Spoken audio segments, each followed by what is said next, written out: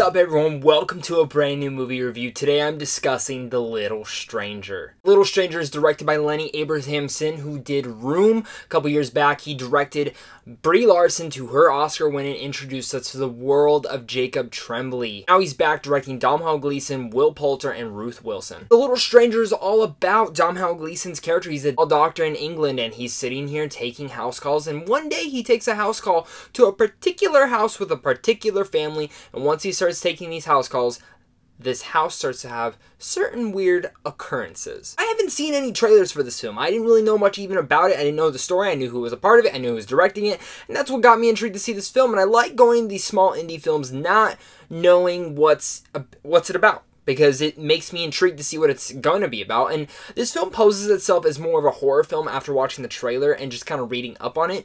But this film, for me, resides more as a drama with psychological horror elements to it. Those psychological horror elements come from the direction from Lenny in here. Lenny's directing is the reason I think this film works overall. It's not a perfect film for me. It's not one of my favorite films of this year, but it's a film that makes me want to revisit it and analyze it. And maybe that's just me being a film lover and all this types of things where I love to analyze film about each and every small detail. And I do believe that there are small details, small subtle hints in here that I do and should revisit. That's what Lenny did so perfectly in here, because the theme and the tone and the pacing here is so slow, but it's a nice slow burn that intrigues you the whole way, which is the purpose of this film. I think this film isn't just the main purpose is to entertain you, it's to intrigue you and to make you obsessed with the film, just like our main characters are obsessed with certain elements in here. And that's where I'm going to kind of start to get vague with the whole story.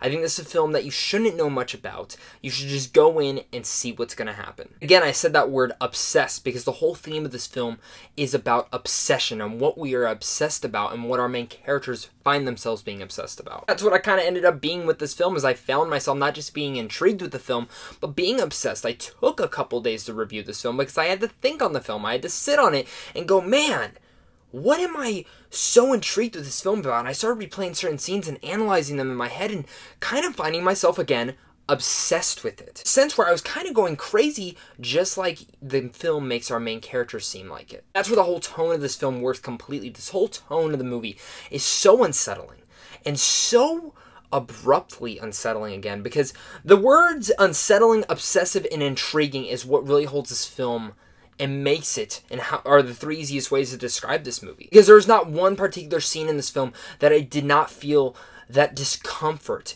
within this home, and the way that Lenny described these shots and the way that the cinematography captured these shots. The second this film started, I found myself already intrigued with the shots and already intrigued with the story, not even knowing what's going to happen next.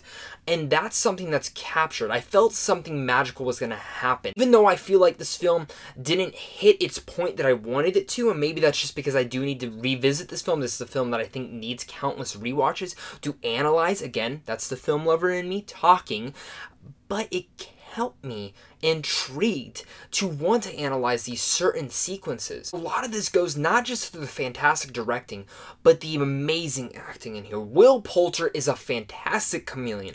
Ever since she showed up into We Are the Millers, every small role this guy shows up into, he is fantastic, bar none one of the best. He was Oscar snubbed last year for Detroit. He was fantastic in The Revenant, and he's great in here. Same goes to Domhnall Gleeson, who is also fantastic, superb. Ruth Wilson, the rest of the cast is awesome in here. Every single person brings their A game. To be honest, I don't know where to pinpoint my exact discomfort with this film and where I didn't like it at, because I feel like it's not a perfect movie, but it's a film that just left me hanging, but in a good and a bad way. It's such a hard film to grade and such a hard film to rate, but it's also such a hard film to describe without going into spoilers. You guys are kind of in the films like The Babadook or certain indie films like that, where these smaller films where it deals with these psychological things. I think this is the film for you. It's not a film for everyone. Some people might find this film boring, but I found myself intrigued and obsessed with every single thing going on within it. And this is a film that the second it comes out in theaters, the second I can see see this film again, I'm gonna go see it again because I have to analyze every single sequence in it. And I will admit some of the sequences started to go towards that generic horror house kind of thing, where it didn't go over the top-ly thing, but I did find that generic haunted house theme kind of weaved within it, and I would have liked the more touch on that stuff just because I felt like it was kind of thrown in abruptly. But again, it's a film that doesn't tell you everything, but it's a film that makes you leaving thinking about it, intrigued with it, and obsessed. Just like I think the director wanted us to do. Those three things, again, are the main things that hold this film together, with a fantastic performance, with a fantastic directing. This is going to be one of the most underrated films of this year. I have no feeling about that. No one is going to talk about it later on this year. Maybe that's just me. I didn't talk with anyone else about this film. I've only been marinating on by myself. I found myself really enjoying this film and just really intrigued with it. I keep using these words because that's really the easiest way to describe it. So all that said, I'm going to give The Little Stranger an A-. Again, I don't know where my obsession comes with this film, but there's just so much in there.